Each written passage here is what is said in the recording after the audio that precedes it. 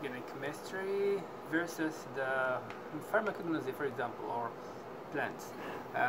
Okay, I'm looking forward to recover a specific molecule, and another person will come and say to me, no, I'll synthesize it.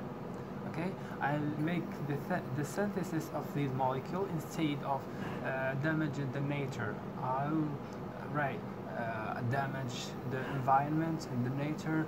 So why all of these processes instead to take it from synthesizes? I'll put it into organic chemistry laboratory, and with also a cheap price, but from the nature we will we need an expensive amount of money to order these plants. In fact, you have to put into your mind that even inside the organic chemistry laboratory we need to make purification.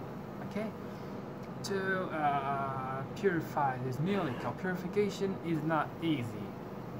So even when we talk about natural products, there are a lot of extraction and fractionation, isolation, purification. Also, in the organic chemistry laboratory, we need to make purification, and to purify is the very hard process, and it costs so much. It is the same.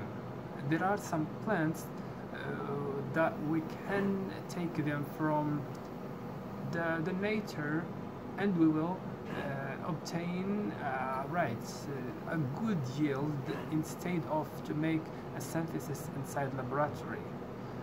It's not absolute rule. There is no absolute rule to say that taken molecules from natures will disturb the environment, and making a synthesis we will get to them with cheap cost. Now, it's not necessary. If we talk about the cannabis, yes. So if you would like to synthesize the active constituents inside laboratory, it will not be economical than to take the real plant and making some extraction and isolation. So the process here will be more economical than in the other hand. Yes.